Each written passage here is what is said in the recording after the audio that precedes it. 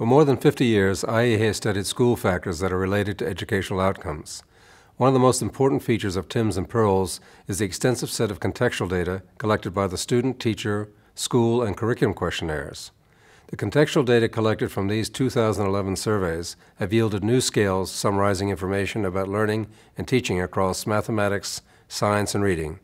This can improve our understanding of the various school and classroom factors that are related to achievement. TIMSS and PIRLS results underscore the significant role played by a number of school factors in fostering achievement in mathematics, science, or reading, including adequate school resources for teaching these subjects, a school climate for academic success, teacher preparation in content and pedagogy, and engaging classroom instruction.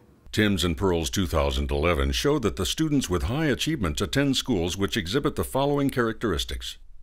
Students with higher achievement attended schools with more affluent student bodies and that did not suffer from resource shortages, having sufficient buildings, space, and staff.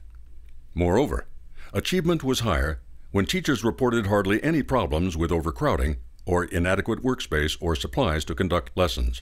Higher achieving students attend schools that emphasize academic success.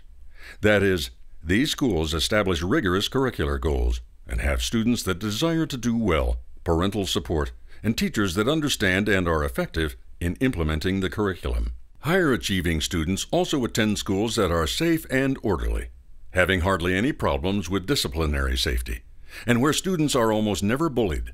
Unfortunately, bullying does have a negative impact on achievement.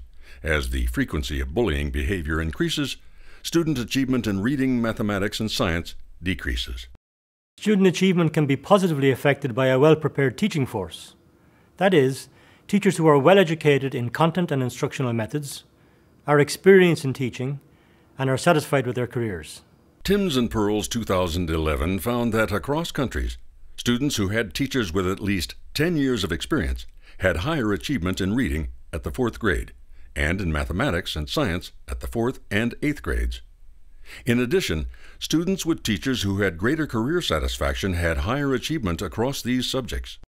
Teachers' instructional skills also play a role in affecting student achievement. Good teaching practice, specifically instruction that engages students, can bring the student and the subject matter together in a way that sparks interest and stimulates learning. Internationally, students who reported being engaged in their lessons had higher mathematics, science, and reading achievement. That is, higher achieving students knew what their teacher expected, had a teacher who was easy to understand, were interested in what the teacher said, and were given interesting things to do. Lastly, the TIMSS and PIRLS 2011 data revealed that within every country, students with more positive attitudes towards learning have higher achievement in mathematics, science, and reading. However, by the 8th grade, attitudes were less positive towards mathematics and science. Specifically, TIMSS and PIRLS 2011 found that the following attitudes were related to higher achievement: liking mathematics, science, and reading, feeling motivated to read, feeling confident in mathematics, science, and reading, and, at the 8th grade, valuing mathematics and science. For the most part, students around the world are very positive about learning mathematics, science, and reading. However, in an environment where countries are trying to attract students into future mathematics and science-related careers, it is a matter of some concern that by the 8th grade, there is an erosion of positive attitudes towards mathematics learning and instruction. This concludes the presentation of school factors for academic success. The other 3 presentations address the 2011 TIMSS and PIRLS achievement results, the trends in TIMSS and PIRLS achievement, and the importance of an early start in education.